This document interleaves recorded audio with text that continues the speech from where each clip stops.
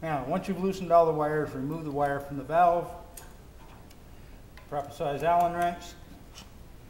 I'm going to remove the 4 bolts holding the valve to the subplate.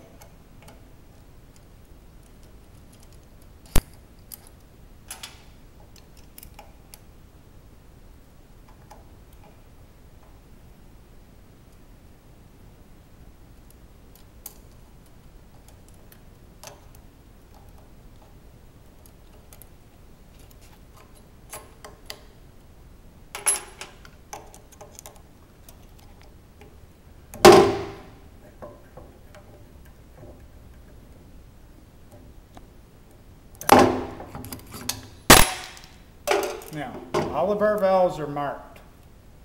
As you see here, you have an A and a B and a B and an A. This pattern here is symmetrical to this. Just match the portholes like so.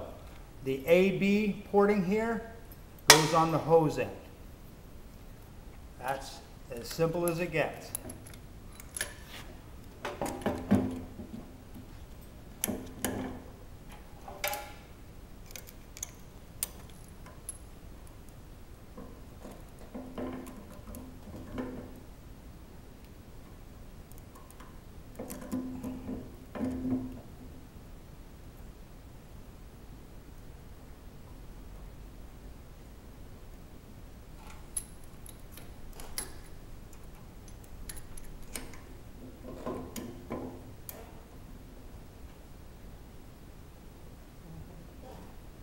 Now, when you're putting these together, there is no specific torque value. There is no need to over torque these. Hand tight is all that is required. And always, when you're replacing the valve, double check that the O-rings are in place on the bottom of the valve.